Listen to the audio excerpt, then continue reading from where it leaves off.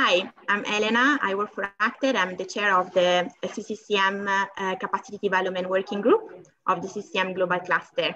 And I'm here with Jason and Patient from REDS. Hi, my name is Jason Bell. I am the Durable Solutions Manager for the REDS Ethiopia Country Unit. And I'm Patience Kiara. I'm the REDS Kenya Durable Solutions Manager, but also covering at the regional level on research and capacity development.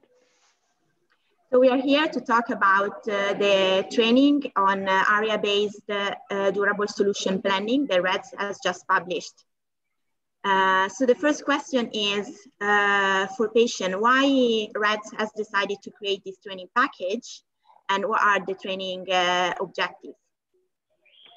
Thank you so much, Elena. And indeed, durable solutions continue to be quite high on the agenda for national and international actors. And we know that at the core of the CRRF is really to be able to create self-reliance and social economic inclusion for refugees, but at the same time also is pressure on the hosting communities. But what we see very much still is a focus on population-based response. So REDS saw this together with its members and partners that there is a real gap to and a need to strengthen the capacity of practitioners and policymakers to move away from population-based or status-based response to a more comprehensive area-based response. So one that looks at both the displacement displaced populations as well as their hosting communities. So what we have done is to develop together with partners and a number of them, which I will be mentioning a bit later. And what we did is to develop this training package that we have rolled out currently in Jijiga.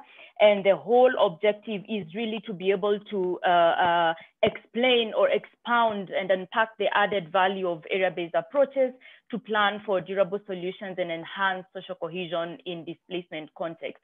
So the basic principle is really to highlight the elements and principles and link them to durable solutions planning cycles. So to be able to support inclusion of displacement affected communities within local and national development plans. So in terms of the content of the training, we have really focused quite a lot on social cohesion and community engagement as well as government engagement. And we acknowledge that for us to remain true to an area-based approach or an area-based sort of plan, we need to be able to have a multi-sectoral and multi-stakeholder approach that takes into consideration the fact that not one actor can address all the needs within one particular area. So it's really critical to be able to agree on collective outcomes based on an area-based approach. Perfect, thank you. And so REDS piloted the training in Jijiga in March. So Jason, what were the main challenges that you faced during the pilot and what were the main lessons learned?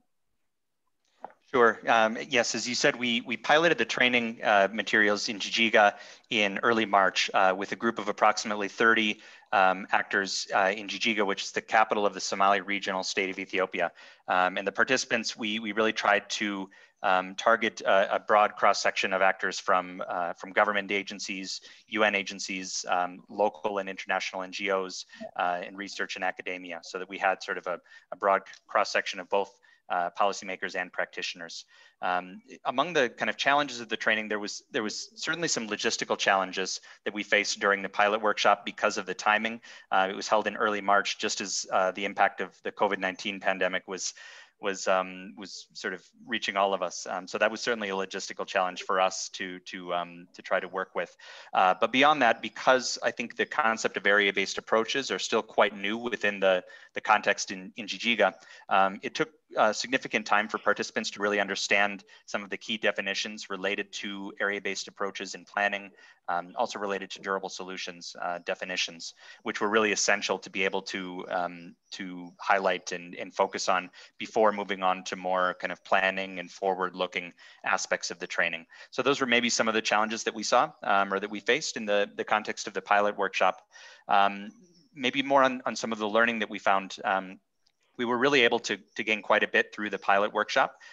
Because this was the first time that we were using the training tools, we actually asked participants to provide feedback and evaluations after each of the 8 sessions of the training, as opposed to doing sort of a pre and post evaluation from participants. So this feedback was used to develop an outcomes report for the pilot workshop.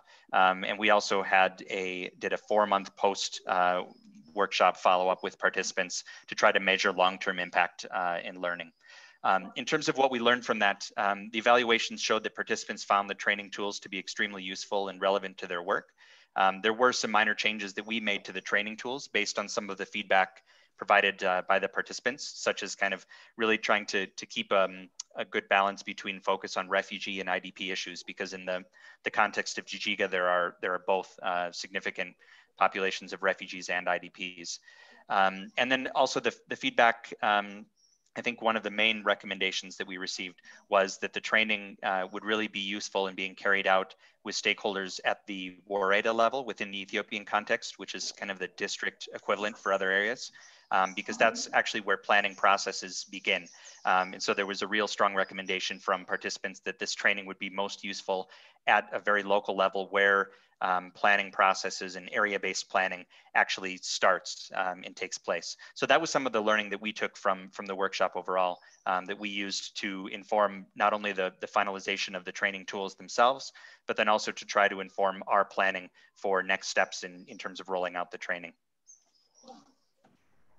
Perfect. Thank you so much for your time.